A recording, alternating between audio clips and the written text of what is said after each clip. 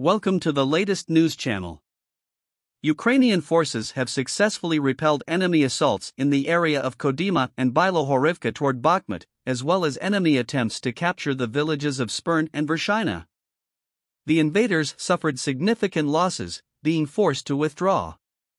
This is stated in the operational update by the General Staff of the Armed Forces of Ukraine as of 6 o'clock on July 15, Ukrinform reports.